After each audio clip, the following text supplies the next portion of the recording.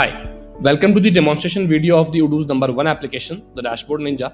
In this video, we will understand a very important feature, that is the dashboard items, right? So we have the 10 different items into the Dashboard Ninja with us. I'll be showing you how can we create them and how they make your job and task very simpler and easier, right? So this to start with, we'll go with tile. Tile is our first dashboard item. We can create beautiful tiles with different colors and different information. So I'll start with the sales order model. I can give it a different name altogether. I can give it on count, sum or average. I'll keep it count. I can change its color. I can even change the icon as well. Once I save it and I go to the dashboard, I can see my tile has come over here. Now I'll try to get a bar chart. For that also I'll go with salesperson, sales order. I'll give you the idea of the total orders of a particular salesperson by this bar chart.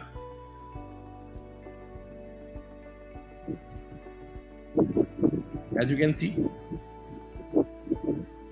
I've got the item on my dashboard. Now I'll try to give you the horizontal bar chart. In this also I'll keep the model as sales order, since sales order is a model that most of the users are familiar with. So I'll try to give you with that only.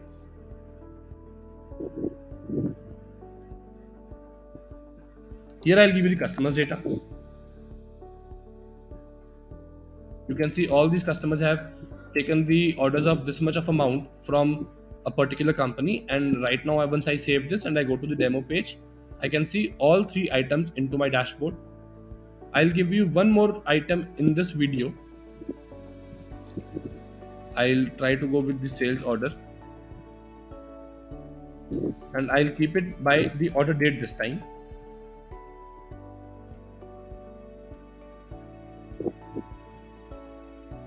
I'm not showing you action or display features as they are into the other set of videos. Please visit them as well for your better understanding. In those videos, I have given all these features in detail, right? So I'll just try to give you a quick outlook on the total number of items in this video. So once I save this, I get on the dashboard, and here are the 4 different items which I've made for you. This is the tile, this is the bar chart, this is the horizontal bar chart, this is the line chart. I'll try to make one more video for you in this video only, that is the area chart,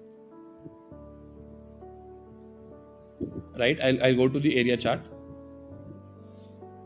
I'll choose the model as sales model. I'll take the total sales orders. I'll group it with taxes maybe, right? So I'll just save it and I'll go to the dashboard. So this is our area chart that I have just made now for you. Line chart, area chart, horizontal bar chart, and a tile. So we have seen these 5 items into this video. Please stay tuned for the next video for the other items. Thanks for watching this. I hope this video will be of great help. For any other queries and questions, you can reach us at sales@ksolves.com. Thank you.